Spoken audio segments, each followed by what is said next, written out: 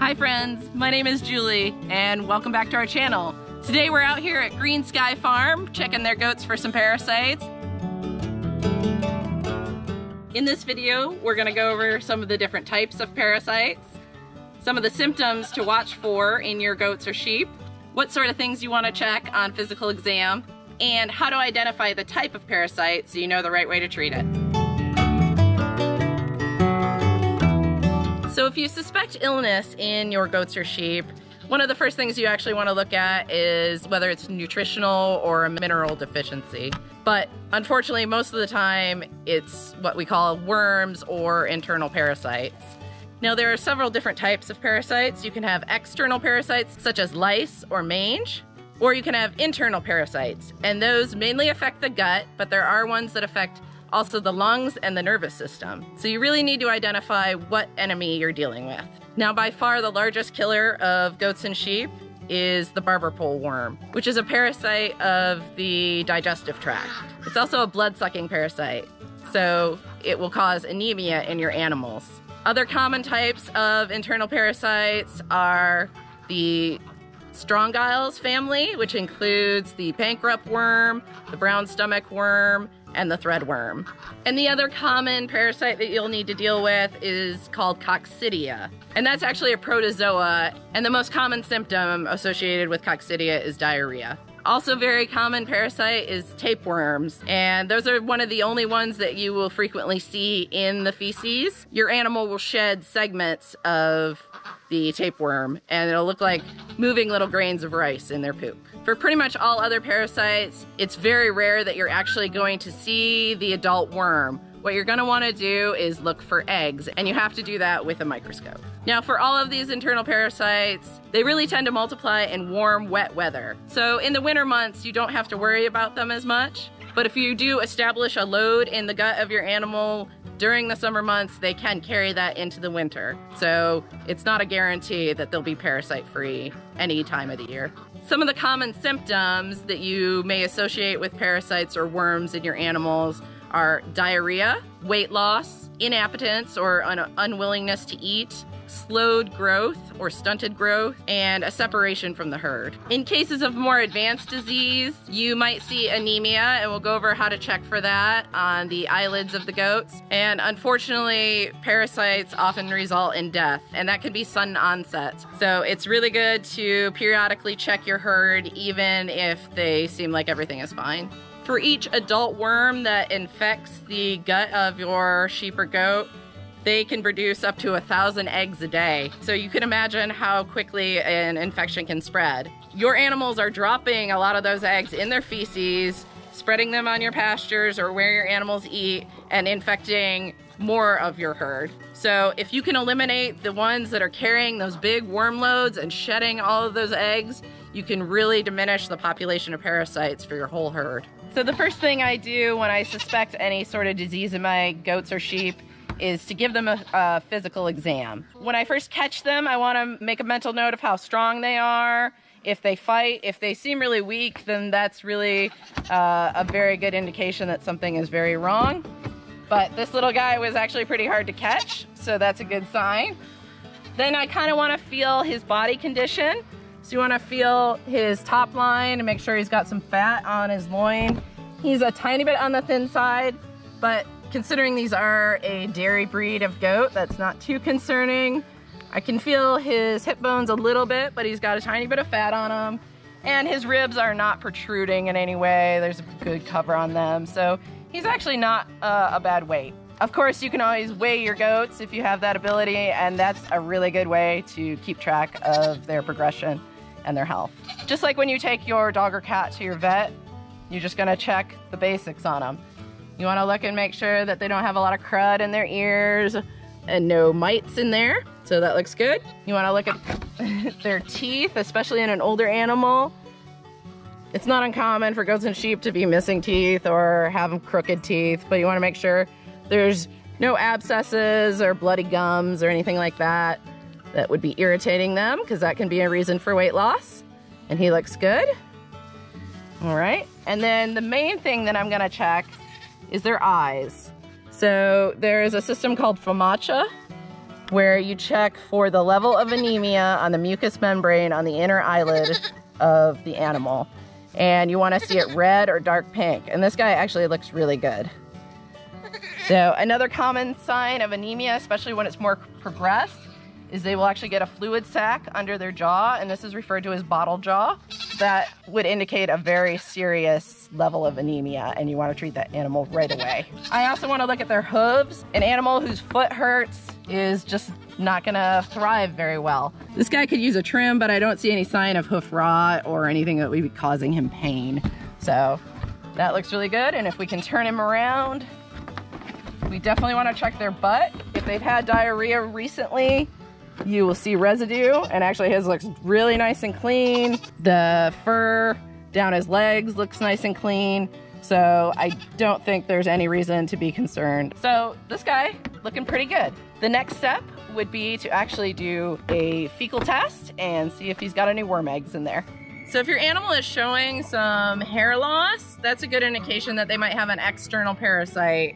And if you split the hair, sometimes you'll see like little fleas running around, and those are actually goat lice. It's really, really common, and there's a good topical medication that you can get.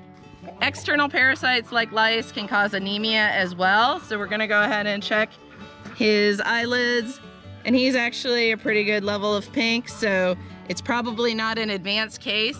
If we go ahead and get him treated right now, he should be just fine.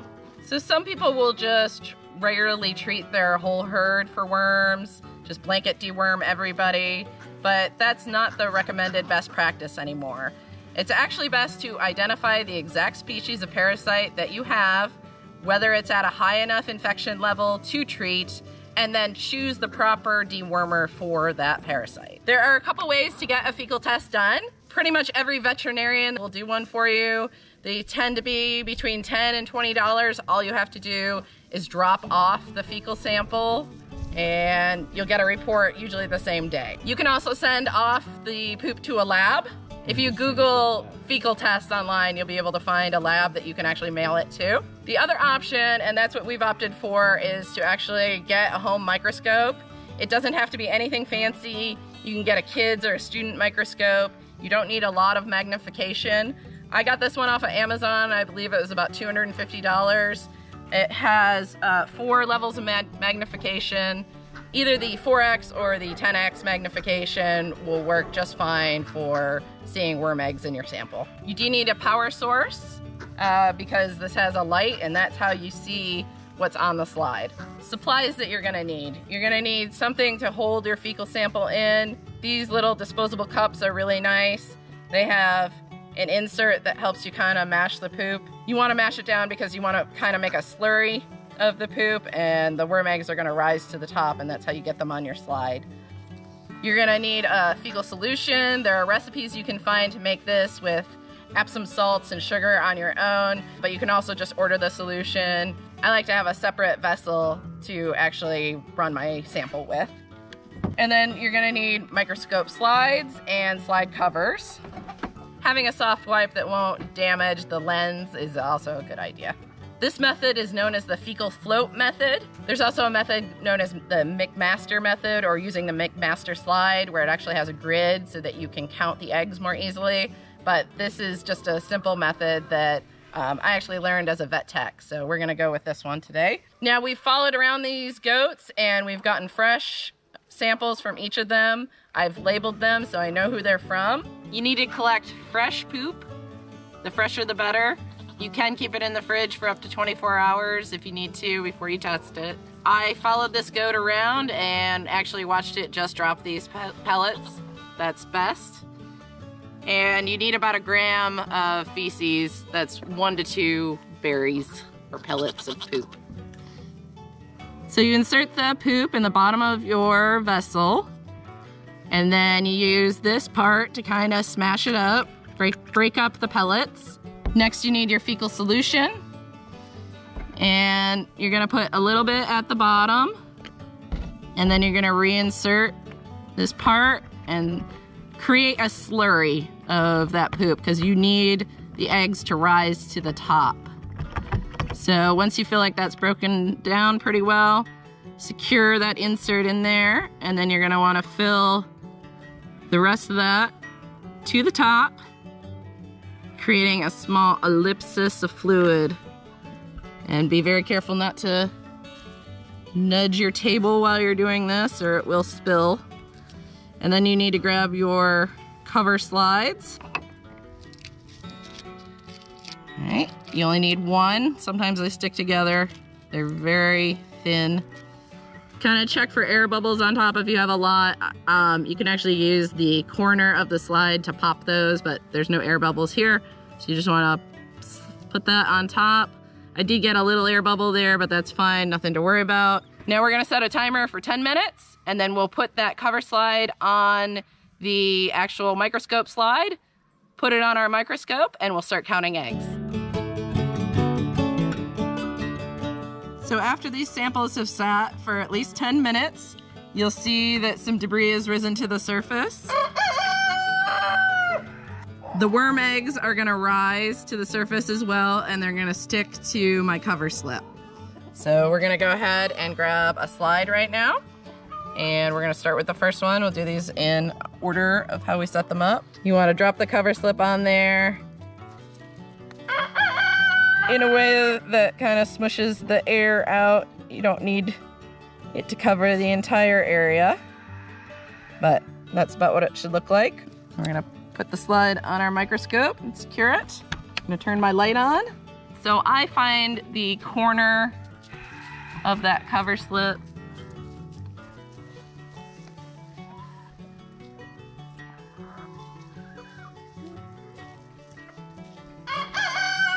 getting your field of view in focus initially can be a little tricky. There we go. All right, so once I've got a good view of the corner of my slide, I'm just gonna slowly look across it in a grid fashion. So I'm gonna snake back and forth across the slide, adjusting my focus a little bit.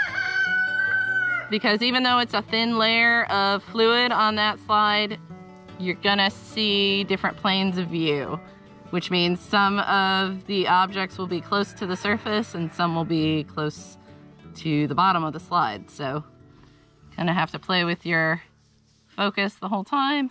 But I want to cover the whole slide. So far, so good.